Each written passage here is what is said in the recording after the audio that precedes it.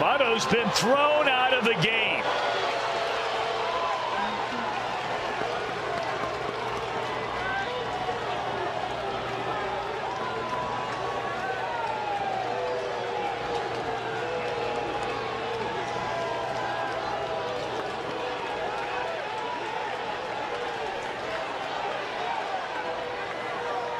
Well, this has gone on all night, and there has been a running conversation with Votto. He is awfully, awfully upset. Never seen him like this. Not this upset.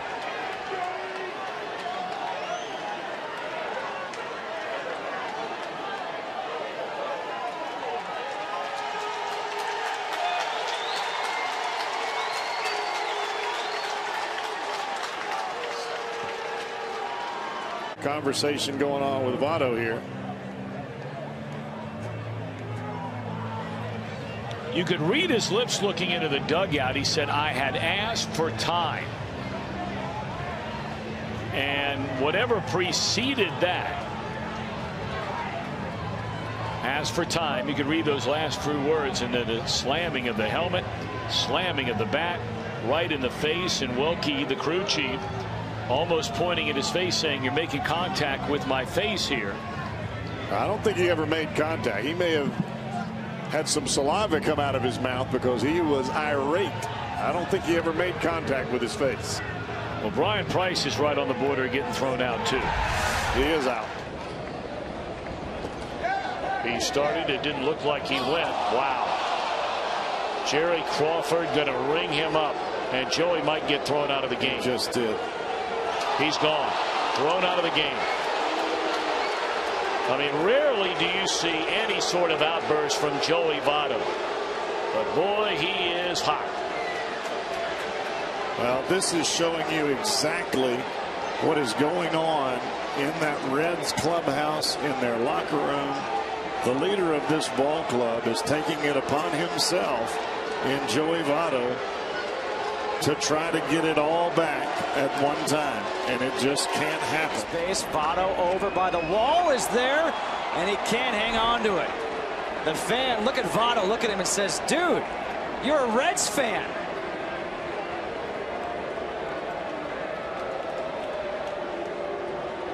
The fans got to know better than this, as Joey Votto's got a great beat on this ball. This guy's not even realizing it now. With that being said, I don't know if I'm going to blame the fan completely. Yes, he should have gotten out of the way. Maybe he was distracted, as Joey Votto reminds him what team he is rooting for. But that fan's hand did not hit the ball at all. I'm not saying that he didn't get in the way a little bit. He did. I think Joey Votto could still catch that ball, and the fan talking about, why did Joey Votto pull on my Cincinnati Reds logo? But watch this right here. He's kind of going for it, but don't tell me Joey Votto can't catch that ball. No, Votto should catch it. Easily. On deck is Johnny Gomes. They count 1 and 2. Well, DJ Rayburn has got a big strike zone today. Sure looks like it. Breaking ball looked up around the chest area, or just below the chest area, I should say. He just throws Votto out of the game. You got to be kidding me. Joey Votto is tossed, and this is the second time this year we've seen this happen. It occurred in Chicago. And Dusty Baker will come out to protect his first baseman, who's been rung up. I'm just getting ready to say that strike zone looked like you could drive one of those F-Series Ford trucks that we talked about in our opening billboards. Well, that may draw the ire of the baseball office with something like that. I mean, there was no show up, no anything going on at home plate, and then boom, Rayburn throws him out of the ball game. Well, and Dusty Baker, this is his first game back from his 2-game suspension. Well, that is a bad move by Rayburn. Let's take a look at this pitch here, Joey Votto. You see this a lot, where a hitter will get back into the box. He's talking to the umpire here, and then boom, he throws him out of the ball game. Wasn't showing him up. He wasn't doing anything other than having a conversation, talking about the pitch prior to that. This guy, looks like Joey Votto's got something to say to Bryce Harper. I would shut up if I was Joey Votto.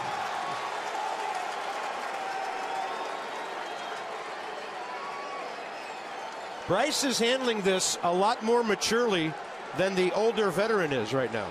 Well, you just don't get involved in that. You just don't get involved in that. I mean, it hurts. I don't care. It's just a reaction. You don't necessarily know he's throwing at you, but the fact is it's 95 hitting you in the back. You know, Andy Fletcher's just standing there. At some point, the umpires have to say, okay. Joey Votto having some words with somebody.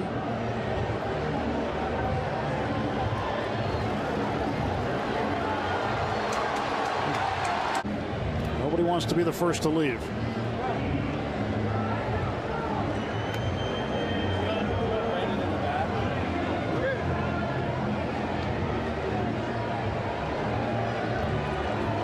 Bert's still upset. Sean Rodriguez approaching him. And now Rodriguez in an altercation. Votto in the middle of it.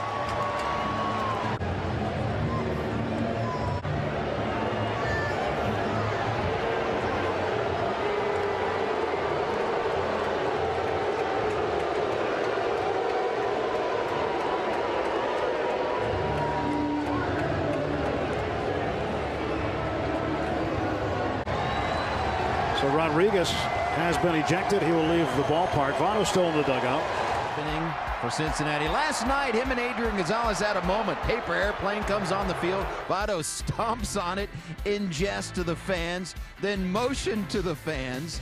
And Adrian Gonzalez was at first base at the time when Votto wasn't looking, gave him the double thumbs down. Votto didn't even realize. Foul. It'll be a broken bat for Cesar.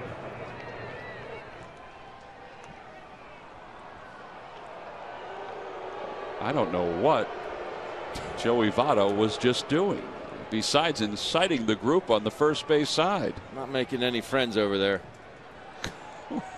What is he doing?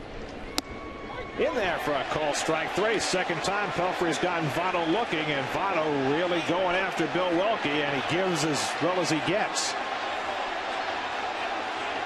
Well, Welke's showing a lot of restraint here, because if you argue balls and strikes at some point, there it is. You got to get in the dugout or you're going to be thrown out.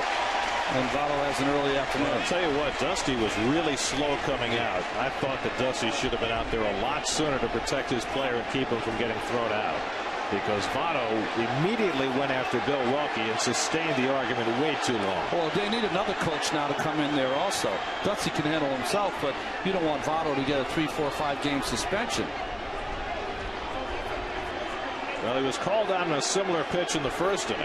It's like a strike to me, too. Let's see. It's close enough. It's close enough, and you can see why Votto did not think it was a strike. But Cole can. He did it there. The swing and a miss, no controversy there. But when you throw your equipment, you are subject to ejection. And that's what Conroy did. And he didn't realize it. Joey says, all right, everything's cool. Don't worry about it. I'm on me. I'm on me. Now, Votto realizes he's been ejected, and here he comes. And the question is, does he bump the umpire? Oh, no. That's not good. Ryan Price, try as he might, could not keep